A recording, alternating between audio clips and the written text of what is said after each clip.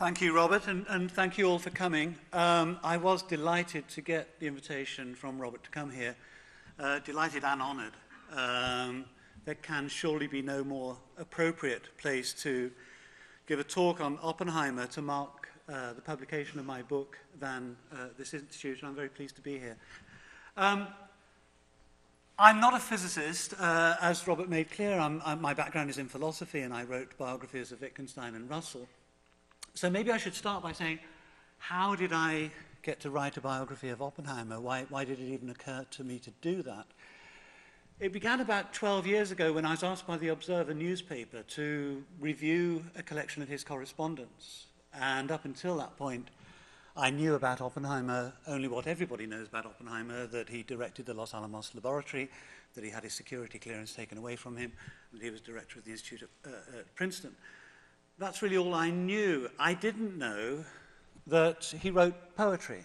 I didn't know that he wrote short stories, that he was an expert in French literature, that he taught himself Sanskrit, that he was deeply interested in Hinduism, and that he taught himself Sanskrit in order to read the Hindu classics in their original language.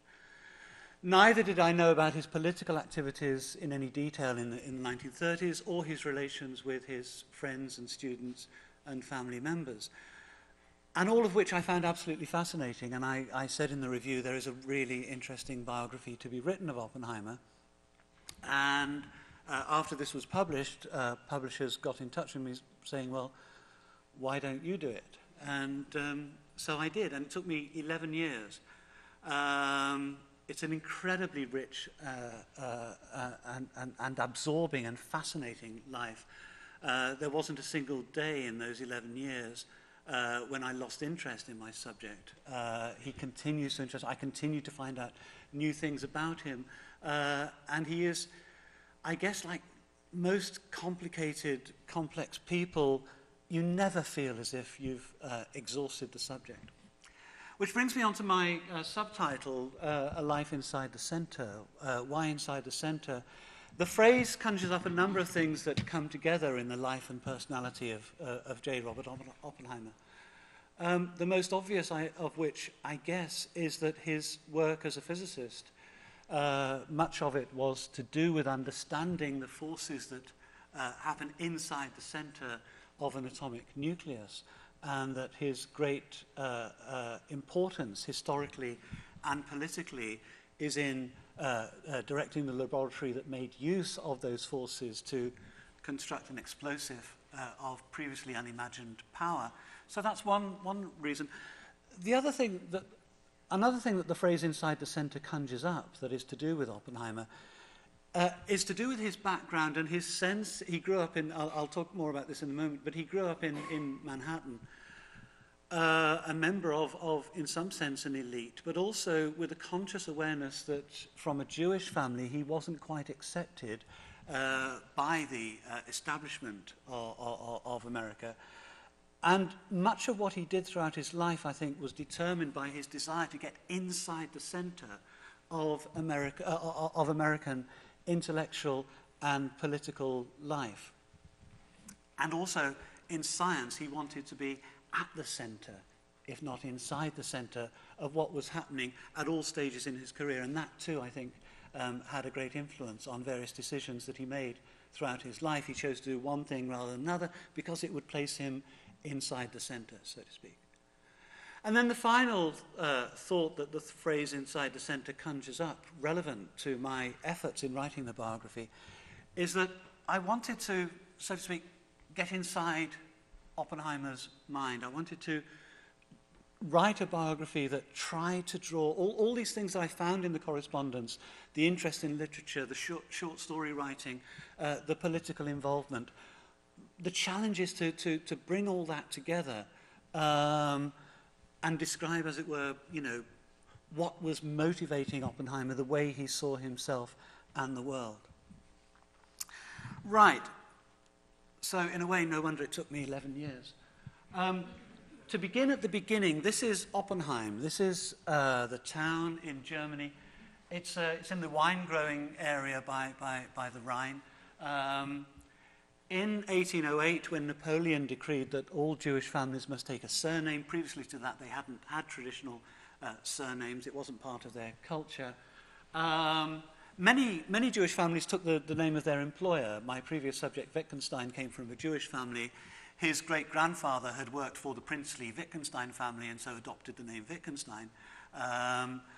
Many of the Jews who lived in Oppenheim chose the name Oppenheimer. So the name immediately identifies you as a Jew and as descended from people who lived in Oppenheim, as J. Robert Oppenheimer's ancestors did. And you can see from this photograph it's changed remarkably little. This is 1847, the present day, still very much recognizably the same place. Why would you move from that lovely place? Well, the Jewish families, the Jewish culture in Germany tried very hard to assimilate into German society throughout the late 18th and early 19th century. There was a movement, Haskalah, which is the German Jewish version of the Enlightenment, that tried to overcome the barriers that separated them from the rest of German society. So instead of Hebrew being their language of worship, they adopted German. They didn't have separate education. They tried all the things that they could to overcome those barriers. And what they found was that they still weren't accepted. There were still laws relating specifically to the Jews in Germany, saying what kind of jobs they could do, saying who they could marry, where they could live, and so on. Thus began a movement away from Germany, looking towards the United States as a place where they could be free from the restrictions they were facing in Germany. And this poem by Goethe, To the United States, expresses those hopes. America, thou hast it better than our ancient hemisphere. Thou hast no falling castles nor basalters here. Thy children, they know not their youthful prime to mar, vain respection, nor ineffective war. Fortune wait on thy glorious spring, and when in time thy poets sing, may some good genius guard them all, from baron, robber, knight, and ghost traditional. So the thought here is that the United States is a sheet of blank paper, as it were, free from all these, the traces of the past, the castles, the robbers, the barons, free from all of the European traditions that are holding them back, a sheet of blank paper on which they could write their own destiny. Those were the great hopes that motivated the movement of many, many German Jewish people from Germany to the United States. That became, to historians to Jewish historians, it's become known as the Second Migration. The first Jewish community in the United States, as a result of the first migration, were mainly Sephardic Jews who had been expelled from Spain and Portugal in the 17th century. They came to Manhattan, they came to other parts of the United States. By 1840, there were 15,000 Jews in the States, the vast majority of whom were Sephardic Jews.